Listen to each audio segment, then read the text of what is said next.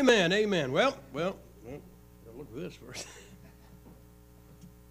All right. It's good to be saved, right? Good to be in church, right? Amen. I'm not even going to ask you the third one. I'm not even going to ask you. Maybe I'll ask you later. I'm going to mention a couple things about the book table. And it will be there, of course, throughout Wednesday night. My wife takes care of that. I always say it this way. She will be there to take your money. Such a blessing. I can testify after 42 years she knows how to take money.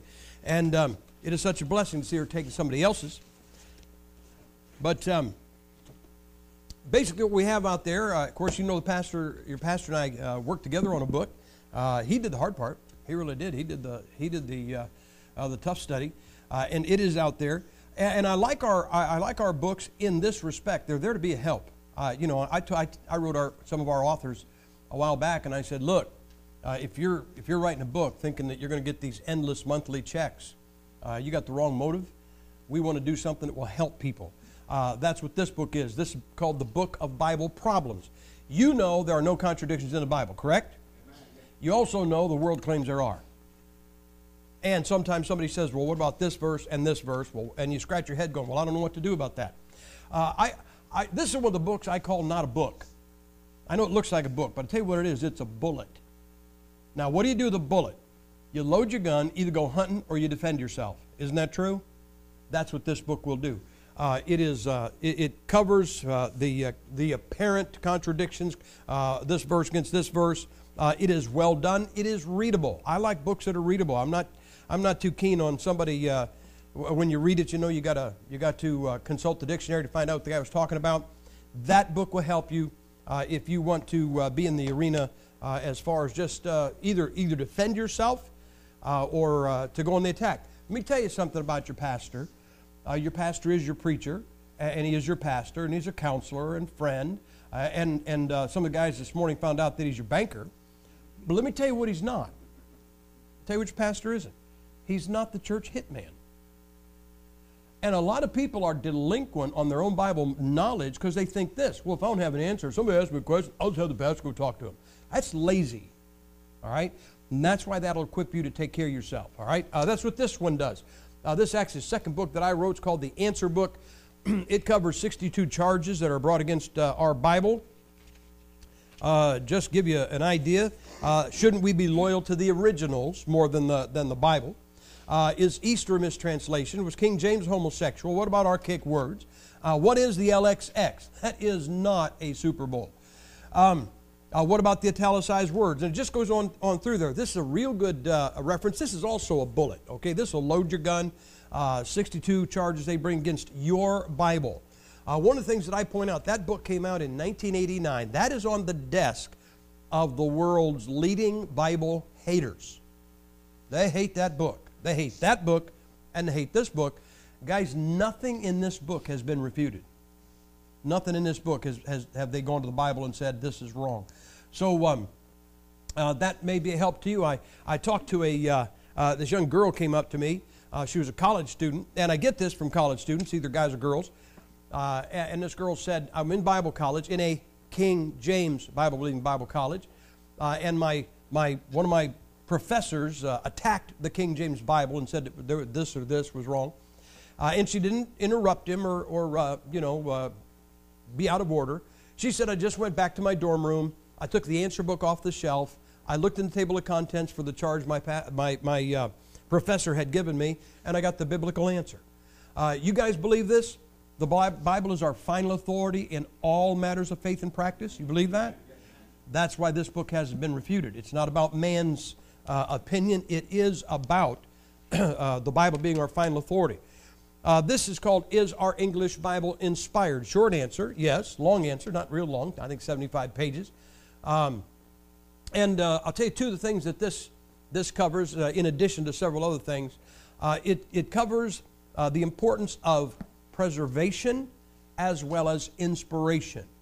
Sometimes, like you see that little stand over there? You see the Bible on top of that. And what's holding it up, it says inspiration. And if you take inspiration, the Bible falls. Guys, that's the wrong picture. That is the wrong picture. The Bible is being held up on a stand with two legs. One is inspiration, the other is preservation. You pull either one of those out, and it comes down, all right? I have to study the guys that hate the Bible. There's a guy out there by the name of Bart Ehrman. He's one of the world's leading textual critics that doesn't like the Bible. Today, he is an agnostic. Now, this guy got saved. I'm telling you, this guy is as saved as you are. He got saved when he was 19 years old through he was Episcopalian, but he got saved through a Youth for Christ association, and went to college all excited about learning something about the Bible, and he went from Moody to Wheaton to Princeton. And he says, I went from being a born-again Christian to a fundamentalist to an evangelical to an agnostic. And you know why he's an agnostic today? Because he believes the very same thing you believe. He believes the very same thing you believe. Don't you believe this? Don't you believe if God had enough power to inspire the book perfect in the originals, he had enough power to preserve it to this day? That's exactly what he believes. He's got that in one of his books. But you know what? It's how you view that statement. We look at it starting at inspiration and say God inspired it perfect, so he had enough power to preserve it to this day, correct? He started the wrong direction. His education proved to him that it wasn't preserved. And he said if it wasn't preserved divinely, then it wasn't inspired. And it's a sad thing to happen to him. So this shows the importance of preservation. I say this, guys, inspiration without preservation is a divine waste of time. Why did God inspire a book that he then turned around and lost or just didn't care to preserve? There's also a segment in here on the importance of being a King James Bible believer, not a Texas Receptus Greek believer. Some guys, their faith falters when it comes to believing that that book right there is the absolute perfect word and words of God. And so they kind of back into the Greek, pull the Greek around them and say, well, I'm a TR man. Well, I got news for you. Your King James Bible is about 95% Texas Receptus. You say, what's the other 5%? God. All right? You don't have a verbatim translation of the Texas Receptus. And so this shows the import of that. This is also the only book right now that we have in audio book. So if you're too lazy to read, we have that for you. I mentioned to the men this morning, I am not a Calvinist, okay? I was predestinated from the foundation of the world not to be one. I tried to be a Calvinist once, and not being one was irresistible. But a few years ago, I met with some King James Bible-believing Calvinists. It was not so much like a formal debate, but it's a double-panel discussion, anti-Calvinist, Calvinist, and 4 hours. This is, I believe, this is DVDs. This is, two-hour DVDs. So you got 4 hours of that discussion. And I'll tell you what's happening with where Calvinism is on the rise. First off, Calvinism is the theology of death. Every great religion that died, that's what the Presbyterians finally went to seat on it. And it is flowing into the contemporary churches because there's no Bible in a contemporary church. And a Calvinist, somebody wants some Bible, and a Calvinist thinks if he can spell tulip, he knows the mind of God. We debated some Calvinists, and we won. Of course, it was predestined. But a couple of things here I want to show you. I have, if you would be so kind as to take a prayer card. All right, this is our prayer card. We've been on the road, like I said, for 29 years. I still get people that say, now, when do you go home? We will go home right after this service, walk right out there and get in it. But it's not a home. It is not a home, all right? This has we have three websites. The top one is samgipp.com, where I have my political rantings. You'd like it. You go on that page and you'd spend some time. You go, oh yeah, I like that. Oh yeah. Anyway, so the samgipp.com also has our itinerary on where we'll be for a 6-month segment. Right underneath the Sam Gipp website is the Daystar Publishing website, which is my publishing company. You can go online and get information, get the same stuff that's out there online. And then I have a site called BigDealKJV.com. We have 6 10 to 12 minute videos on the internet that defend your Bible, and they are devastating to the anti-Bible people. They really are. It's just driving the poor guys nuts. So, but here's why I'm asking you to take this. I graduated from Bible college in 1973. 3 months after I was out of Bible college, I was in an accident. I broke my neck. My doctor was the doctor you heard about that was practicing medicine, because he had not perfected it by any stretch. Turned me loose 2 weeks later. I went back to work. For 2 months, I worked construction with a broken neck. It was 3 months almost. It was 80 days before they finally did a fusion, and they fused C6 and 7 together. In 2008, they took C5 out, put a titanium plate between 4 and 6. I have a titanium plate in here. Guys, I live for the day the Muslims try to cut off my head. I really do. I can just see them say, and now we're going to cut off your head. So I bet you can't. Well, you got to look at it. You got to look at the light side. And so they did. They said they cut me here in '73. They cut me here in 2008. They did another surgery back here in 2013. I got one clear spot. We're holding out for more money, but I have people, and basically because of the neck being misdiagnosed at the beginning, I spend every day in pain. And I get people ask me, they say, how did you keep from getting addicted to painkillers? Or how do you get off being addicted to painkillers? And I'm not addicted to painkillers because I don't take them, okay? They're great, they work. But the problem is, then you end up hooked on them. But let me tell you what I got addicted to, okay? And I'm asking you to help me with my addiction. I get addicted to prayer. Now that sounds like that's really a cool thing to say. That's not, I didn't say that to be cool. I really did get addicted to prayer. Think about this, guys. It's better to be addicted to painkillers because you can buy those on a street corner somewhere. How do I make people pray for me? You can't make people pray. You can't buy prayer, right? If everybody that prays for me quits today, I will not be in the ministry 7 days from now. I know that better than anybody else. So I'm just asking if you would. I'm not asking you to promise to pray any special time. I look at it like this, guys. If we can get onto a Baptist refrigerator, we've got like 6 opportunities a day of getting prayed for. And so we'll take the one about 1 o'clock in the morning over the pastrami sandwich. But just if you take a prayer card and pray for us, it would be such a blessing.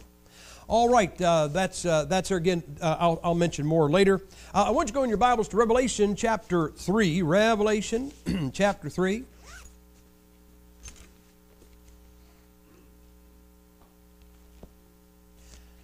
Revelation chapter 3. Now, I kind of subscribe to the whatever you want to say it, the teaching of the 7 churches of Revelation, chapters 2 and 3. You got those 7 churches as kind of like a history of the church across time, periods of the church since its founding to today, ending with the Laodicean church. But here's the problem. The problem is that when John wrote these, all 7 of these churches were on the planet right now, weren't they? All right, then we're looking at chapter 3, and it says this in verse 1. Now unto the angel of the church in Sardis write, these things saith he that hath the 7 spirits of God, and the 7 stars. I know thy works, that thou hast a name, that thou livest and art dead. Be watchful and strengthen the things which remain, that are ready to die, for I have not found thy works perfect before God. Let's bow our heads and let's talk to the Lord. Father, we thank you now, God, for your goodness. We thank you, God, for your grace. We thank you, God, for your very, very great kindness. Lord God, again, as we come to you tonight, we have no problem with you. We have no problem with your book. But Lord, we are a mess. We ask you now, Father, please take charge of this service. This is for you. Please take charge of this service. Speak to the heart of each individual here, God. They came because they want something from you, and they want something from your book. And if they don't get it tonight, it will be my fault. So God, get Sam Gipp out of your way and out of their way, and speak to the heart to each individual here and accomplish your purpose in each life represented. In Jesus Christ's name we pray. Amen. Now, I am not a defeatist, and that's hard to be a Baptist and not a defeatist, because Baptists are great. I always say this, Baptists can snatch defeat from the jaws of victory. Baptists can find a cloud in every silver lining. There's something about Baptists, it's kind of like, no matter what happens, we have to look at the worst side of anything. Let me tell you what, when I got saved, I told you I got saved at age 20. When I got saved, almost everything in my life changed. You know what did not change? I did not begin to love our country when I got saved because I loved it before I got saved. I've always loved my country. But after I get saved, I get with this bunch of Baptists, and they're talking about communism. Not only was it bad, I knew it was bad, but they're talking it's of the devil and has to go. Okay, man, I'm in. Then, about 1989 and 90, the Berlin Wall came down, and the Soviet Union broke up, and some of the very guys that said communism is of the devil and it has to go, they'd go, I had to say, they'd go, you know, I think the fall of communism was a trick of the devil. Could I ask a question? Aren't we allowed to win one? I mean, we're allowed to win one every now and then, okay? And so I'm not a defeatist. I am not this, you know, let's just all give up. I was talking to a guy one time, and he's saying, tell me what was wrong. And I said, well, just do this. Oh, well, if I do that, then this will happen. I said, well, then do this. Oh, because no, then if I do that, this will happen. I said, I've got an idea what to do. He said, what? I said, kill yourself. He said, what? I said, just kill yourself, because I said, you've shown it's hopeless. I mean, no matter what you tell the guy. We are Baptists. If you could actually find a winning lottery ticket blowing down the sidewalk in the wind, and you pick it up and you won $1 million, and your name was in the paper, you'd come to church, somebody go, hey, did you really find $1 million lottery ticket blowing down the sidewalk and you got $1 million? I'll guarantee you, here's a Baptist reaction. Yeah, but it was just 1 million. I mean, that's how we look at things, all right? We are defeatists. I am not a defeatist. But let me say this.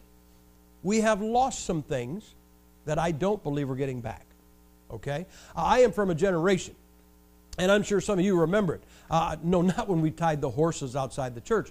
But I'm from the generation, we opened, when I was raised in public school as a lost Roman Catholic kid, but we opened every school day with prayer and Bible reading over the PA system. All right? I think that's the way it ought to be. I don't think it's ever going to be that way again. I'm not saying, well, you're saying you're giving up. No, I'm just saying that, and look, I wasn't even saved, man. I was 12 years old when they made that change. I was a lost kid. That defeat was not my fault. That was somebody else. That was somebody else who was in charge of everything for God. All right? I don't believe you're ever going to get the abortion clinics closed. I believe abortion is murder. I believe that. If you don't believe that, start today, okay? But I don't think, you say, well, what if everybody in the country, I think every year they do a poll and more people say abortion is murder. You go, well, one of these days we're going to get it revoked. Are you kidding me? How many states have you seen? I'll bet you 6 states have voted that homosexual marriage will not be allowed in their state. And you ever hear this thing, one man, one vote? I didn't realize they were talking about a federal judge. Because one judge overthrew the will of the state. If you think, I don't care if we voted 100% to shut down every abortion clinic, they won't shut down. I don't think you're ever going to see these states that have made smoking marijuana legal. It's a drug. It shouldn't be legal. I don't think you're ever going to see them revoke that. All I'm saying is I think there's some ground that's gone. You can fight it if you want. I'm not against, picketing an abortion clinic. And I think you ought to resist all that. I'm saying that there's some things we've lost I don't think we're going to get back. But I want you to look at verse 2 in this chapter. Because that's not what this chapter is talking about. That's not what this verse is talking about. It said, be watchful and strengthen the things what? Which remain. He said, you've lost some things, guys. And he said, you know what you need to do? Strengthen what you still got. I'm going to talk to you tonight about 3 things that we still have. Undisputed. Absolutely undisputed. You will say, yep, we got that, we got that, we got that. We still got it. And here's what you're saying. Well, how do we hang on to that? You don't hang on to it. You're never told to hang on to it. Look again at that verse, and there's a word here that you have got to wrap your mind around. Look at it says this, be watchful, and what is the 4th word of that verse? Come on, what is it? Strengthen. You know what it isn't? What it isn't?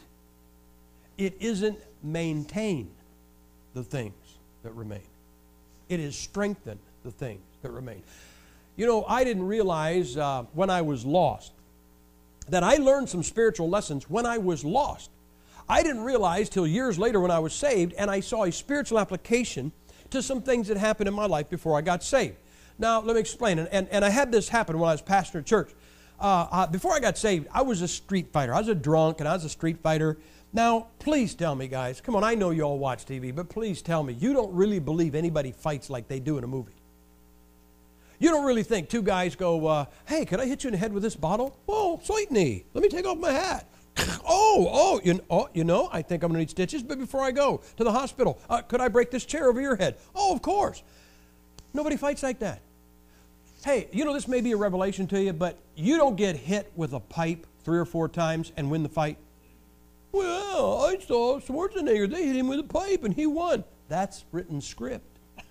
Okay, that's not a human. That doesn't happen. I got bad news for you. I don't care what your karate teacher told you. Nobody whipped 6 guys at one time. It doesn't happen. They were interviewing Chuck Norris, and Chuck Norris has I understand he's gotten saved. But Chuck Norris, this was years ago, and he's a big karate guy, and they're doing this TV interview, and they said, what would you do if 6 guys surrounded you in an empty street? And he said, no problem at all. He said, I'd pull out my .357 and shoot all 6 of them. So I thought he's a karate guy. He's also a realist. I can just hear his karate teacher. I will teach you to kill with one finger. I can kill with one finger. Guys, that doesn't happen. Let me tell you what happens. First off, you know what's happening 30 seconds before a street fight starts? You got 2 guys facing each other, and they're telling each other what they're about to do to each other. Oh, I'm going to do this. Oh, yeah, well, I'm going to do this. That's what's going on. 30 seconds after it starts, they're on the ground. One of them, usually the guy on the bottom, is hitting the other guy in the fist with his face and having visions of world peace, all right? And guys, that is what happens. Now, that is hard on you, but I'll tell you what else. It's hard on your clothes.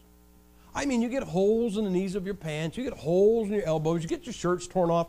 I remember one night I came home, and the only thing I had left of the shirt that I left home with was the collar that was still attached to the buttonholes.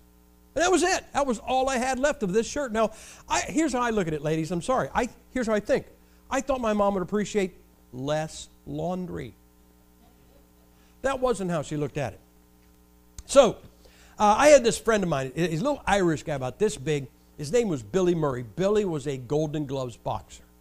Now, I wasn't a boxer. I was a fighter. And so one night, it's a winter's night. I don't know why we were walking down the street, but I stopped under a street light, and I said, Billy, teach me stand-up fight. He said, what? I said, teach me to fight standing up. He said, why? I said, well, if I learn to fight standing up, I said, maybe the next time I get in a fight, I can take care of business standing up, won't tear up the holes, put holes in my knees, won't tear up my shirt. I was thinking of my mother. And so I said, teach me stand-up fight. Now, guys, I don't know anything about it. So we start sparring. And I know, I didn't even know I was supposed to lead left. I'm leading right. He said, no, lead left. So I'm jabbing. I'm looking for a place to bring this right in. And I'm watching because he's a trained boxer and I'm not. And so I'm watching, and I'm jabbing, I'm looking for something. All of a sudden, while I'm doing this, I go, look at all those stars. I don't remember seeing, look at that red star. That's pretty. Look at the blue star. That's nice. Orange and green. I don't remember seeing all these stars before. I thought, man, I'm just going to look at these for a while. They were beautiful. Well, they began to fade, and I kind of shook my head to clear it. And here's Billy standing in front of me. He's grinning like a Cheshire cat. I said, Billy, what just happened? He goes, you seen stars, didn't you? I said, yeah. How'd you know? He goes, I got you. What do you mean you got me? He said, I never saw the punch. This day I can't remember seeing that punch come. He said, I got you, and you seen stars. Well, now, guys, I'm kind of quick on the uptake sometimes, and now I realize that my boxing career, much of the time is going to be spent seeing stars. And so I said, Billy, what is the standard operating procedure when somebody hits you so you see stars? I got to know, because I think I'm going to do this a lot. And he said, standard operating procedures, if somebody hits you so you see stars, you take that right, you throw it out there as hard and as fast as you can. I said, Billy, I can't even see you. Why would I throw a punch? I don't even know you're there. He said, there's 2 reasons why you do that. He said, the first one is this. He said, when you get hit so you see stars, you tend to drop your hands, and that's what you did. And he said, the guy's going to kill you. He said, throwing that right out there, it puts it between him and you. He's got to work around it for a second or two, just maybe a long enough time to clear your head and save your life. Then he told me the second reason. It was in the second reason that the spiritual lesson resided. I didn't know it until years later when I pastored a church. But he said this, he said, the second reason you throw that right out there, he said, in order for me to hit you so you see stars, I got to be open to the same punch. And there's just a chance you'll get the guy. And I said, let's go. So we start sparring. Now I'm being exceptionally careful. You know why? Because it wasn't until this night, I knew Billy for years, but it wasn't until this night that I realized that my friend Billy Murray had not 2, but 3 arms. He had 2 like a mere mortal, and then he had a tentacle that could come around while you're watching the front 2 and hit you so you see stars. So I'm trying to be very careful, all right? And I'm still looking. I don't think I ever hit him. That's smart. I don't think I ever hit him. And so I'm throwing, he's throwing, and all of a sudden it's, whoa, look at those stars. It was a yellow star. That's pretty orange star, blue star. Oh, purple. We didn't have purple before. And so I thought, okay, what did Billy tell me to do? Oh, that's right. He told me to throw my right out as hard and as fast as I can. I did. Here's exactly what I did. Oh, look, there's a green star. Oh, there's a blue star. There's another blue star. I mean, it must have taken like an hour and a half to throw this punch. It was like punching through peanut butter. Billy could have gone home, taken a shower, eaten a sandwich, and come back and ducked this punch. So I throw this right out. He didn't tell me anything to do after that, so I enjoyed the show. I'm watching the stars. Okay, right's out. I'm done. And I'm looking at the stars. And they began to fade. I shook my head to clear it. I can't find Billy. It was like the rapture happened. I mean, he's going, I'm looking around, I can't see him, and I look over, and going through a snow-covered yard, he's like this. I said, whoa, Billy. I said, I was watching him. I said, you were chasing him. I said, what happened, Bill? He said, you got it. I said, what happened? He said, I hit you, and he said, you hit me, and we're done. But what he was saying was, to be open to that punch, you've got to be, if you throw that punch, a knockout punch, you've got to be open to the same punch. Now let me superimpose that over a lesson, over when I pastored my church. Guys, I don't believe this. I am not. First off, let me say this. I hate this phrase. I hope you never use it. Let me be the devil's advocate for a minute. Whenever I hear somebody say, let me be the devil's advocate, you know what I hear? Let me be the devil. Why would any Christian want to argue the devil's point of view? Well, I just think his... No. We're not talking about voters' rights, okay? You know what blessed me? Nothing would bless me more than if something bad happened and the devil had nothing to do with it, and everybody blamed him, and I'm the only guy that knew he didn't have anything to do with it. And he'd go, well, Gipp, aren't you going to tell him? Say, no. Let him blame you. You deserve it. So I'm not the devil's advocate. That being said, a lot of what we blame him for, I'm sorry, guys, he wasn't even in town the weekend it happened. A lot of what we blamed him for, he was surprised when he heard about it. You know, the devil made me do it. I'm not sure he made you do half of the bad stuff you do, all right? But sometimes it is an active work of the devil. And you go through in your personal life, and sometimes as a church corporate, you go through a demonic or satanic attack. And I pastored this church for 5 years, and I'm up there in New York, and we were going through an obvious attack by Satan. It was obvious to everybody in our church the devil was really hammering us. And when that happens, let me tell you how you feel. You feel like you see the tornado on the horizon and it's coming your way, and what do you want to do? Get down in the tornado cellar, secure the doors, ride out the storm, and try to come out having not lost anybody. And I got up in front of my church one Wednesday night, and I said, folks, I said, you guys know that we are going through a satanic attack right now. My whole church knew it. It was very obvious. And I said, as your pastor, let me tell you how I feel. I said, I feel like I want us to draw back into the bunker and just kind of brace ourselves for this so that we can get through this and not lose anybody during the satanic attack. But I said, we're not going to do that. And I said, let me tell you why we're not going to do this, because I said, I learned a lesson before I got saved. That if somebody throws a punch at me, they're open to the same punch. And if the devil is throwing a punch at us, we're not ducking. We're throwing another punch back. Now, here's another thing about Baptists. We would rather make a perfect, sinless, loving God angry than we would the devil. Oh, watch what you say. Don't make the devil mad. Guys, he's already on the attack. I told you, we're already in the middle of an attack. And we don't want to upset him. And I said, let me tell you what we're not going to do. We're not going to play it safe. I said, we're not going to pull back into the bunker. We're not going to ride out the storm. We are not going to try to maintain what we have. I said, we're going to get through this, but I said, we're going to go beating the bushes. And I said, when we get through this, and we will, I said, I want a new family in our church. We went through that thing. It was about 4 weeks, seemed like 6 months, you know. And we went through that thing about 4 or 5 weeks. When we got through that, we had a brand new family. The man, his wife, and 3 kids got saved, joined our church. You say, what happened? We didn't maintain what we had. We what? Strengthened it. We are admonished by God not to maintain the things that I'm going to talk to you about tonight. We are not told, hang on to these because, boy, guys, I mean, come on. Am I not talking to people who, in the last 6 years since this guy's been in the White House, we have seen things happen in our country that we never thought we'd see in our lifetime. You say, well, they're never going to close the doors in this church. You don't know anything. You don't know anything, right? Because what's been unheard of that's happened, more stuff can happen, all right? And so I'm going to talk to you about 3 things that we still have, and I'm going to tell you how to strengthen them. I'm not going to tell you how to maintain them. I am not going to tell you we need to pull back into the bunker and try to ride out the storm because this storm's not going to go away. It is not going to go away, and we're going to have to maintain them. The first thing, as far as strengthening the things that remain, strengthen your freedom of worship.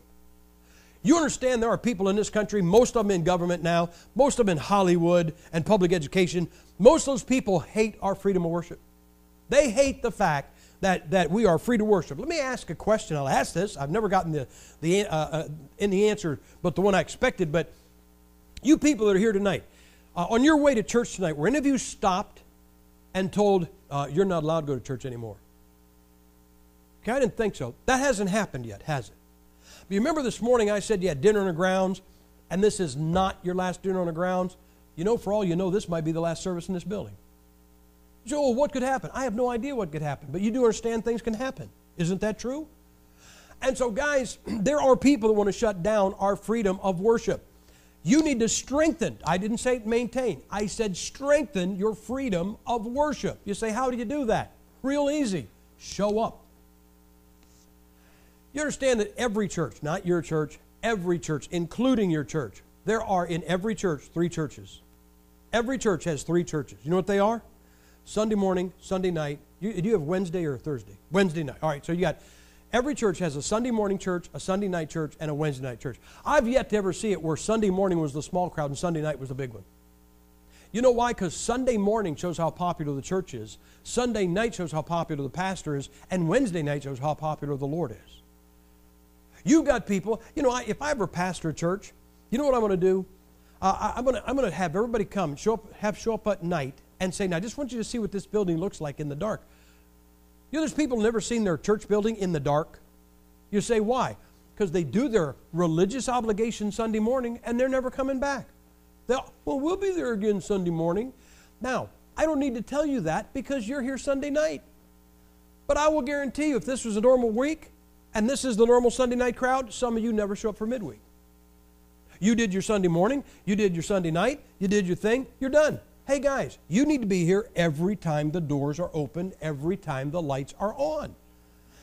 Your pastor did not say something. And I'm glad because sometimes pastors say this at the beginning of a meeting, and I don't agree with it. They say this. Now, we got these services till Wednesday night, and you come to every service, and you come expecting a blessing, because if you don't expect a blessing, you won't get one. I don't believe that. I don't think you guys ought to be here for every one of these services because I'm here. I really don't. I think you ought to be here for every one of these services because it's your church having a meeting. Because the doors are open, the lights are on, and there is a preacher preaching a meeting. It's not because of me. It is because it is your church and you ought to be here. And if I'm preaching, trust me, don't come expecting a blessing. Because you might get discouraged. Do you ever go to a restaurant expecting a good meal only to find out that some poor animal died in vain? Let me tell you something. On June 14th, 1970, that Sunday morning when I walked into this church, I got saved in a church just like this one. A King James, Bible-believing, independent Baptist church. You know what the difference was? The only difference? 5,000 people. in that church. Guys, that is either a big church, an aircraft carrier, or the capital of South Dakota. And I went into that church that morning. You know what I was not expecting? I was not expecting a blessing. You know what I got? I got the surprise of eternity. I walked in that building that morning lost. I walked out of that building saved. I didn't go in there walking and say, oh, maybe something good is going to happen. Guys, you shouldn't come into service saying, I want something, I'm expecting something good. Just show up. Just show up. Be here. You need to be here every time the doors are open. There are people in this room. You come Sunday morning, you come Sunday night, and you come Wednesday night, and you won't come Tuesday or Monday or Tuesday. Now I know what you're going to say. Well, I had a guy tell me this one time. Well, preacher, religion's like a steak. Overcook it, and it's ruined. I agree 100% with that statement about a steak, but not about church. I love these people. Did you ever hear them say it? Well, I just don't want to be so heavenly minded. I'm of no earthly good. You know, I found a bunch of Christians found a shortcut. They found a way to be of no earthly good, and they never did get too spiritually minded. They never got so heavenly minded. They just found just kind of jumped out there to being of no earthly good. And some of you won't be here Monday and you won't be here Tuesday. Now, the real reason is you don't want to miss your favorite TV program. But the fact is this, guys, you need to be here every time the doors are open. Let me tell you about a young man. He came to a meeting of mine. It was a Sunday through Wednesday like this one. And he came up to me. I walked in Tuesday night, and this kid walks up to me. He is really excited. And he goes, and he's just beaming. And he goes, you know, he said, I'm so glad to be here tonight. He said, it's amazing that I am here. Now, let me explain something, guys. I mentioned this morning, I'm a writer, okay? Guys, you have to pick your words carefully. And you have to be, when you write, you know what you have to be aware of? You have to be aware of exaggerating. I mean, you know, come on, it's amazing. I mean, unless you flew here by flapping your arms, I'm glad you're here. It's not amazing. And I didn't think it was quite amazing. I mean, I hate exaggeration, guys. I wouldn't exaggerate in a million years. And so, and I said, well, it's probably good that you're here. I don't know that it's amazing. He said, no, it's amazing. I said, why is it amazing? He said, I got saved 3 months ago. He said, ever since I got saved, I've been here every Sunday morning. He said, I got saved. He said, I've been in church every Sunday morning, but I never came to any of the services. He said, this week I came Sunday morning, Sunday night. I was here last night. I'm here tonight, and I'm going to be here tomorrow night. I said, well, that is really good. He said, no, it's amazing. I said, why is it amazing? This is what his answer was. I said, why is it amazing? He said, I am addicted to Lost. Now, if you don't know what Lost is or was, apparently Lost was some kind of a TV program. Never saw it. I never saw it. It's a story about some airplane, probably a Malaysian Air, crash lands on an island in the ocean. And these people are stranded on this island. Now, I never saw the show. I looked for it one time, couldn't find it. Apparently it was lost. But from what I can tell from the advertisements, like everybody in the world is on this island except you and me. I mean, there's like 18 million people on this island, okay? He said, I am addicted to Lost. He said, I've seen every program. I've got every episode on DVD. He said, I never miss it. And he said, it's on tonight at 7 o'clock. And he said, I left my house tonight to come to church. My brother said, where are you going? He said, I'm going to church. He said, Lost is on. He said, yeah, I know, but I'm going to church. My brother said, you want me to record it for you? And he said, I turned and said, no. And I said, that's amazing. Hey, guys, you know what he was doing? He was being in every single service. You know what? I'll guarantee you that kid never went back after that meeting. I'll bet he never went back to Sunday morning Christianity. And what I'm telling you, guys, is as far as your freedom of worship, expand it. You can't maintain it. You can't stay where you are. That is not what the verse says. It does not say maintain. It says strengthen it. So as far as your freedom of worship, strengthen your church attendance. As far as your freedom of worship, strengthen your personal involvement. I have a name for the average Christian. It's not a derogatory name. It's not complimentary either. It's just the best description I can come up with most Christians, and it probably describes a bunch of you. I call you guys pew warmers. You know why? Because that's your one talent for God. When I get done preaching tonight at 11:30, and we leave here, there's going to be this much foam on one of these pews that 10 minutes after we go, this much foam is still above room temperature, and that's all you're doing for God this week. You can warm a pew. Really, you want that's your accomplishment?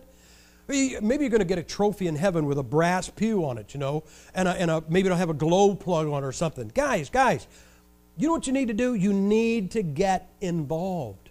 You need to increase your personal involvement. Let me tell you about a man. Now, this man was he was out of step with the times. You know what our times are? We are in end times, correct? And the Bible says in the end times, you know one of the things it says about men? They'll be fierce. Everybody in our country has the attitude of a professional wrestler. Did you ever notice that? Oh, you tell me.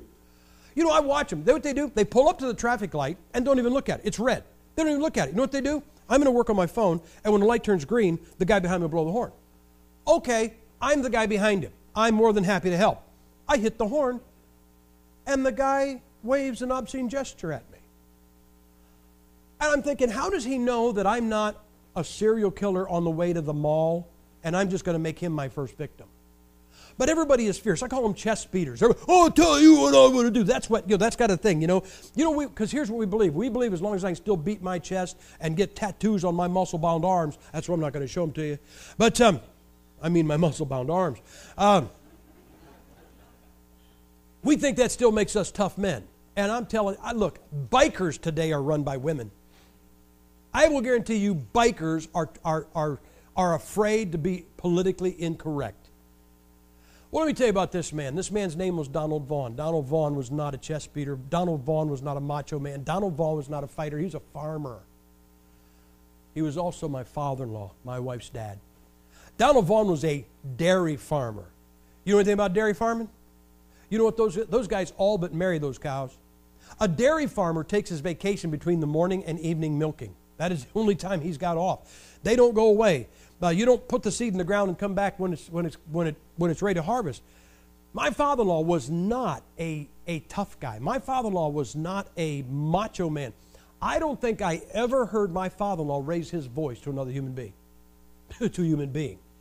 I heard him raise it to cows a couple times. Now, he didn't cuss them. He just said things about steak and hamburger. But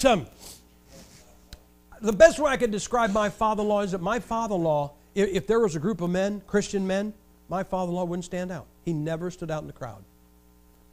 But he was always in the crowd. He was always there. But my father-in-law, he finally went home to be with the Lord. And when he had gone home to be with the Lord, before attending this church of 5,000 people, my wife's family, they went to another church, and that church got wandering away from the Bible. And so they came over to this church where Kathy and I got saved, where I got saved, and Kathy and I met and we got married. And so after my father-in-law passed on, somebody found from that other church, they found an old 1960s church directory. It was saddle stapled, black and white pictures, and they sent it to us. And we're going through this thing, and here's this picture of 5 guys dressed up for church, suits and ties. And my father-in-law is one of these 5 guys. And we read, and here's what the caption said. Here's our church deacons. Never knew my father-in-law was a deacon. He just wasn't going to just warm a pew. Turned another couple pages. Here's my father-in-law standing next to a 1955 GMC school bus, but it doesn't say school bus on it. It says church bus. And the caption for that picture said, here's one of our church buses and the bus driver, Donald Vaughn. When Kathy and I met, the first time I took her home to this farm where they worked, where they lived, typical long lane, and I pull up by the barn, and right beside the barn is this gold-painted school bus. The Canton Baptist Temple, where I got saved, where we met, had 40 school buses, church buses, and they were all painted gold, and their motto was, follow the gold bus to Sunday school. And my father-in-law, being out in the country as a farmer, he was so far from the bus garage, from the church, that rather than drive in Sunday morning and get the bus, they left it at his farm, and he'd just do the route out in that rural area, take everybody to church, bring them back, drop them all off, go back and do the afternoon milking. When he died, my father-in-law was active in the Awanas program in his church. Now, I'm telling you this, if you ever going to get in a fight and you want somebody to back you up, don't get my father-in-law. He'd go someplace to pray. But he was more than a pew warmer. You know what he decided? He decided somewhere in his life, early in his life, I'm going to be more than just sit here and warm this much pew. I'm going to find some way to be personally involved. Guys, why don't you get personally involved? Increase your personal involvement. You say, well, how would I do that? I don't know. Ask him. You know what I've never had? I've never had anybody come up to a pastor and they said, Pastor, I want to do more for God. And the pastor went, you're okay. Well, we don't need your help around here. Guys, I'll bet your pastor has something you can do. And if by chance he doesn't, ask God if he has something you can do. I know he won't tell you he's got enough help. When my father-in-law at the funeral, there's 8 children in my wife's family. And so we're all standing over here. And you guys understand, some of you understand, that you don't realize there comes a time in your life when the only time you see people after 25 years is at a funeral. And so somebody'd walk in, and one of her siblings would say, "Oh, there's so and so, there's so and so." Well, this guy walks in. This guy walks in with a business suit on, tie, dressed up, businessman. He walks up to the open casket, looks at my father-in-law for a few minutes, turns to walk away, and he sees the family stand over here. Nobody knew him. Nobody could figure out. They say, "You know him?" No. And the brothers and sisters are talking between each other. "Do you know him?" "No." "Do you know him?" "No, I don't know him." None of us knew him. And so he gets done. He walks over and he says, "Now, you're Don's children, right?" And the kids stepped up, and the brothers and sisters identified themselves. He said, "Now, you don't know me." No, nobody knew him. He said, "When I was a kid, over at the First Church," he said, "your dad was my Sunday school teacher." And he said, "When I was 8 years old, your dad led me to Christ." Say, what was he? He just was more than a pew warmer. He was just determined, I'm going to do more. He was not Mr. Personality. He wasn't the chest beater. He wasn't the, I'll show you what I can do for God. He wasn't like that at all. But he wasn't going to just sit and warm this much foam and go home saying, I did my duty. Guys, you know what you need to do? Find something you can do. Say, God, show me something. And I want to increase my personal involvement. And guys, get more personally involved. As far as your freedom of worship, increase your church attendance, increase your personal involvement, increase your mission giving. Now, when I say mission giving, I'm talking about missionaries. You had a missionary here this morning. I don't know if you guys support him, but if you might want to think about it, all right? I noticed back there, I was praying for your missionaries. I try to pray for the missionaries. I try to find the mission board and pray for every missionary by name. I did that this morning after I ate. I mean, first things first. But I prayed for them. But let me tell you what's going to happen. I hate to say it, because we're in a recession. Now, you know what kind of recession we're in? The kind you can't find a parking space at a restaurant. We're in a kind of recession where watch a college football game and inevitably you'll hear this, a record crowd. How do you have record crowds at football games in a recession? How is it you can't find a parking spot at a restaurant during a recession? That is no recession, okay? But we may be headed for one. We may be headed for a depression. We may be headed for the disillusionment of our country. I think we may see the day when trouble really, really comes.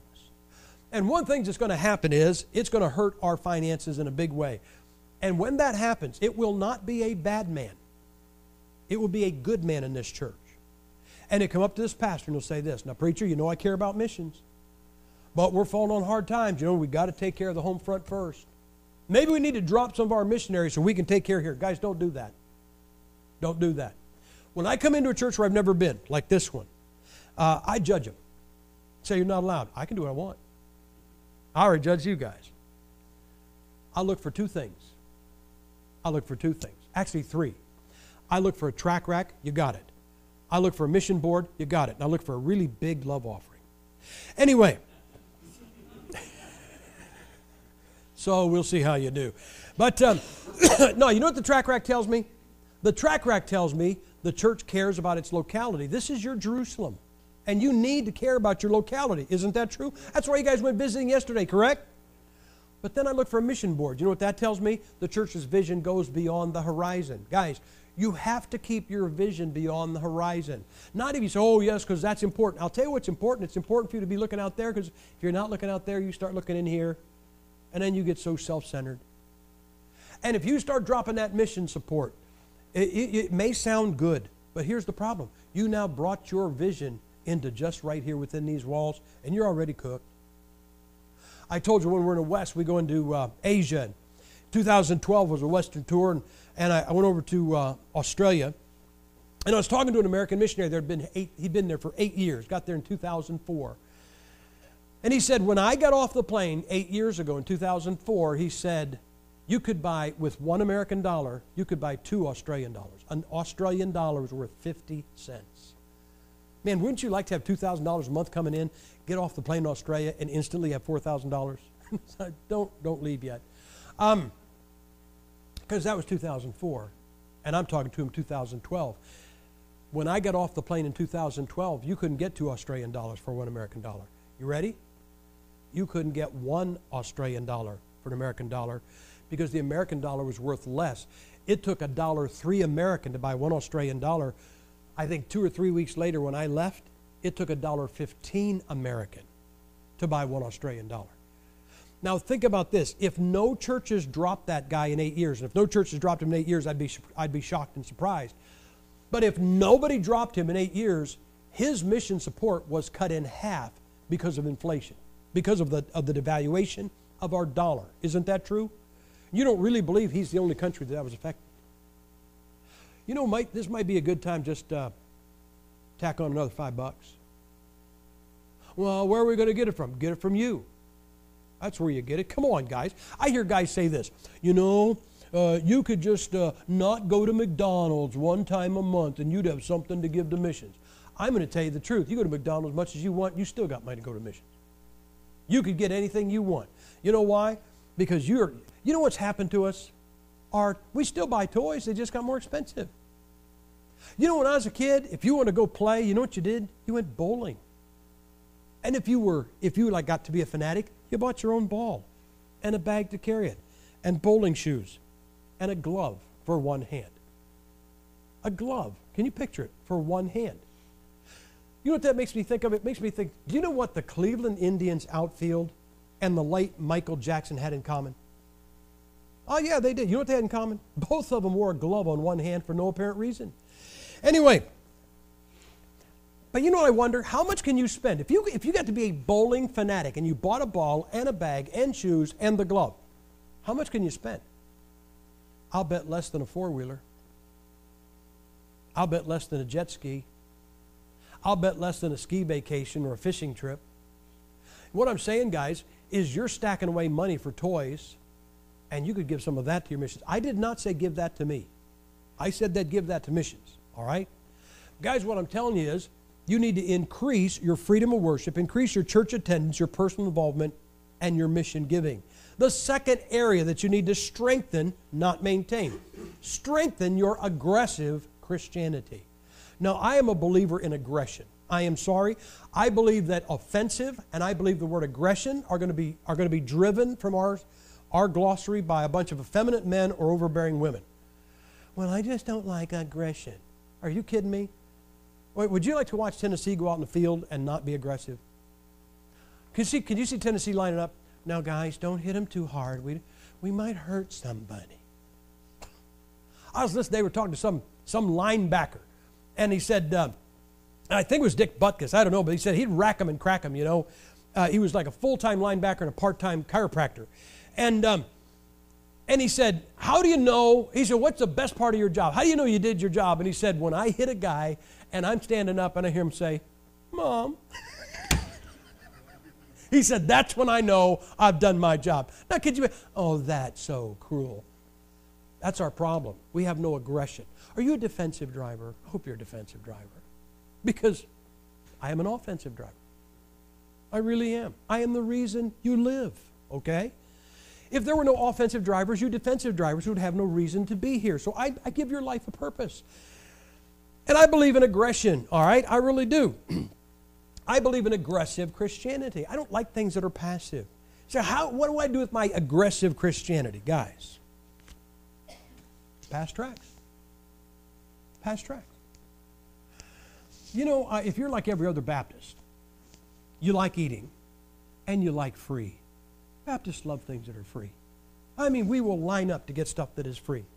When you hear about somebody being given something, you don't go, boy, that's a blessing. You say, where does the line start? Because I want to get in. We like free. Here's the amazing thing, you guys. You come in here past a track rack where the tracks are free. You don't sell them to them, right? They're free? Okay. You walk past free tracks on the way in here. You walk past free tracts a second time on the way out of here, and then during the week you're talking to somebody and you go, oh man, I wish I had a tract. And who are you going to blame for that? I mean, your church tried to give them away, and you wouldn't take them. You can't say that the dog that ate your homework when you were in high school also ate your tracts. Guys, I think you ought to grab some gospel tracts. Now I hear this. Well, but preacher, I'm just not good at talking to people. You know what I'm going to do? I'm going to give you the great truth of preaching. This is the great truth. There is one great truth of preaching. If you get this great truth, now I shouldn't say it with two other preachers here, but this is the great truth. If you get this down, you can be a great preacher. And here's what it is. Now, here's what we want. When we preach, we want to say something that is so correct that the Holy Spirit says amen to it by convicting you. That's what it is. So we want the Holy Spirit in a service to convict you about something. Well, here's the great truth of preaching. In lieu of conviction, intimidation will work. So what do you mean? If I can't get the Holy Spirit to get you under conviction, then I personally will intimidate you until you feel guilty. And I'll make you think you're under conviction. I'll show you how this works. I'm going to intimidate you. Now watch. Here's how this goes. You care about people dying and going to hell, don't you? Of course you're going to say yes. I'm nervous. Nah. Everyone's going to say yes. You don't want the lost to die and go to hell. No, no, no. And how many of you witnessed to 24 people this week? I did witness to 2. You don't really care about souls. I don't really care about souls. Guys, I hate to tell you this. That's not conviction. That's intimidation. I say that because if I can't get the Holy Spirit to get you under conviction, then I'll intimidate you. Do you know how you can tell the difference? It's real easy. When the preacher's done preaching, if you want him to know you're not the dirty rat he was talking about, you've been intimidated. If you want God to know you're not the dirty rat he was talking about, you've been convicted. And so here's what I'm supposed to say. When you say, well, I'm just not good at talking to people, I'm supposed to say, you're a coward. You don't care. You let the world go to hell because you don't want to talk to him. I'm not going to do that. You know what I'm going to tell you? Don't give them to a human being. No, don't give them to cows and dogs or anything. Why don't you get a pocket full of tracts and ask God this? Could you show me where I could use these this week without handing them to another human being? Show me where I can put some tracts where someone will find them. Guys, there's all kinds of places you can put tracts. You can put them in restaurants. You can put them in, probably you guys don't ever go like shopping anything, you know, like the grocery stores or Walmart or anything like that. Guys, I knew a church up in New York. They had a tract passing competition up in Rochester, New York, and they went crazy. This pastor bought 5,000 tracts. He said, for the next 30 days, we're going to see how many tracts we can pass. They went through 5,000 in 3 days. They ended up going through like 100,000 tracts. He said, I'm getting calls from people in Georgia saying, hey, I bought a pair of blue jeans in a store in Rochester, got home and found a gospel tract in my pocket. Thanks a lot. It was amazing. Guys, there's all kinds of places. Hey, I'll tell you a great place to put tracts. You want to know where? The tract delivery slot on a car. You know where that is. That's where this guy, he's coming through town, and he wants a tract so bad, but he's got to go into the restaurant, or he's got to go into the gas station. So you know what he does? Just for you. He leaves his window down that much so that you can come by and slip that tract in for him. That's what he's waiting for. Don't break his heart.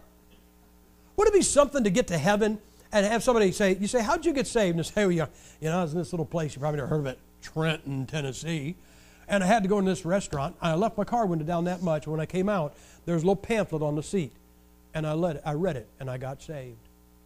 Guys, all I'm telling you is be more aggressive. Now, guys, you can't get aggressive tract passing if you don't have them on you. I'm not a counter. It's okay if you count. I'm not a counter. I don't count. Some guys say, well, I passed 1,000 tracts this week. I passed 10,000 tracts this month. I don't know how many tracts I've ever passed since I got saved. I only know this. I started passing gospel tracts as soon as I got saved, and I've been passing them. In June, I will have been saved 45 years. I've been passing gospel tracts for 45 years. Now, the first one wasn't this one. You saw the first tract I passed. Most likely you did. Anybody ever see the gray and pink Simple Plan of Salvation tract? Is that not a classic? That's the first tract I ever passed. Let me tell you the first tract I ever passed. I passed it to a guy named Louis Brio. Let me explain. My family was, we were actually Romanian, and there was no Romanian Catholic church in our town, so we went to the Roman Catholic Church. I was 20 years old when I got saved. You go down the street and across 6th Street. On the corner was the Ramus family. Tony Ramus lived there. Tony was a year younger than me. The Ramus family was Italian Roman Catholics. They went to the same Roman Catholic church I went to, St. Joe's Roman Catholic Church. Directly across the street from Tony's house was the Brio family, Italian Roman Catholics. Louis was about a year older than me, about 21 years old, about 6'2", about 250 pounds, and they went to St. Joe's Roman Catholic Church. So we're all going to hell from the same church at that time. The first person I gave a gospel tract to was Louis Brio. You say, why? Well, I don't know about you, but when I first got saved, I wanted people saved, but I wasn't sure exactly what to do. But I knew this thing was all taken care of, so I gave him this tract. Now, about 2 weeks later, maybe that long, Tony Ramus wanted me to tell him about the Lord. Don't you love it when they want you to tell him? And Tony wanted me to talk to him about the Lord. Now he was pretending to be working on his car radio as I walked by. But I'm sure what he really wanted me to do was witness to him.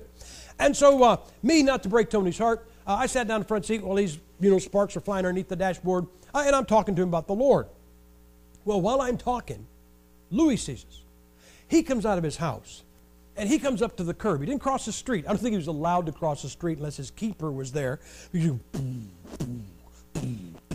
he stood there and he's watching us. And I can see him over there, all 250 pounds of him, which really made me want to talk to Tony a whole lot more.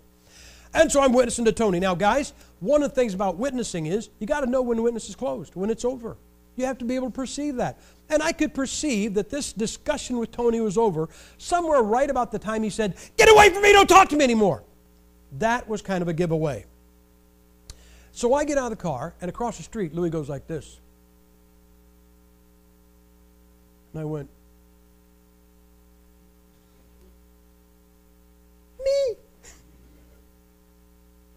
Well, I was saved long enough. I wouldn't say very long, but I was saved long enough. I knew what to pray.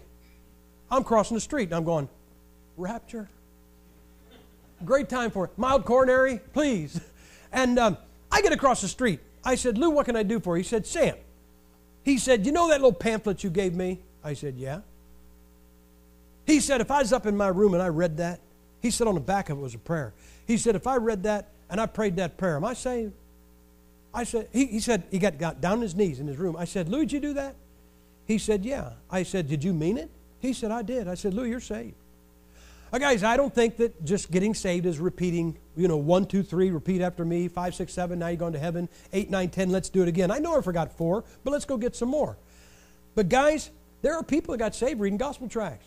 And my friend Louis Brio got saved on the first tract I ever passed. You know what I didn't know as I was talking to him? I didn't know I wouldn't see Louis for 14 more years. 14 years later, I was on the staff of the Masson Baptist Temple, church about 2,000 people. I went to visitation one night, and they handed me a bunch of 3x5 cards, and the top card said, Louis Brio. A different address in Massillon, but as my friend Louis, I said, I got to go. Now, I believe he got saved, but there's a chance he didn't.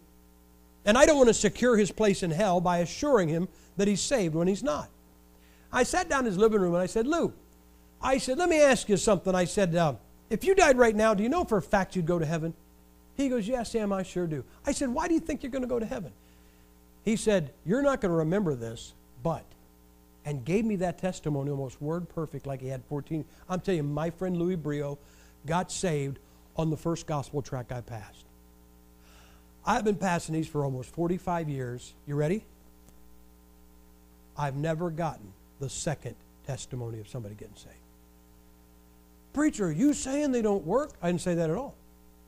That's not what I said at all. I said, I haven't gotten the testimony. Did I tell you my father was a farmer? My father-in-law? Because I wasn't. I don't grow nothing but weeds, okay? But let me ask you a question, guys. If I, not being a farmer, if I took a bag of seed corn and put it over my shoulder and I just walked across fields, and unplowed fields and unmowed fields, and I just walked across this country, and all I did every time I saw a field, I just threw a few handfuls of seed corn. First question, would it all come up? No. But it all would not come up, would it? Something would find a way to get up. Isn't that right? Guys, you ever go past a bean field and see a rogue stalk of corn? That's one of my tracks. I was there. Guys, something's going to take root, isn't it? You know, I come into churches like this one where I've never been, and somebody says, I read one of your books and it helped me. I understand that. That's why I write the books. I heard a sermon on the internet or someplace and it helped me. I understand that. That's why I preach. But you know what I get to do? One of these days, I'm going to cross over to the other side. I'm going to find out something about my life I don't know anything about. You say, what? Where all that seed fell. I'm going to find out how many other people like Louis Brio got saved because they just picked up a piece of paper that I just left laying someplace or handed to them somewhere along the line. I get to find out something about my life that I'll never know. And guys, you can too. You say, how? Grab the seed corn on the way out of the church. Make sure you get rid of. Look, I don't even say one a day. I didn't even say 7 a week. Try to get rid of 5 tracts a week just for the rest of your life. And when you get on the other side, you find out what happened to it, all right? Increase your aggressive Christianity, your passing of tracts. I'll go to the next point, but I want to tell you this. You ever have a time in your life when you're just kind of cold? I don't mean sin. I don't mean you were acting like you were a Christian here, but really being ungodly someplace else. I mean just a time when you just feel like your prayers weren't getting through and it just having kind of a cold time in your life. I've had one about the last 44 years. But I'll tell you what I was doing.